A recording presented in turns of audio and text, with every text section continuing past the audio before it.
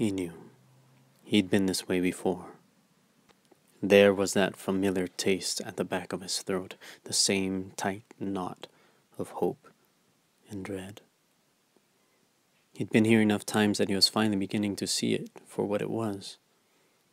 Love had become like a familiar force to him, changed by the rains and time, but composed of that same inalterable space, replete with the same pitfalls, the same dangers, the same bright hopes. And he traveled it long enough to know when he had gotten lost. He still couldn't predict what was after every bend. Parts of the wood were too similar, and it was only in retrospect when he would know if he'd made the same mistakes. But there was no stopping.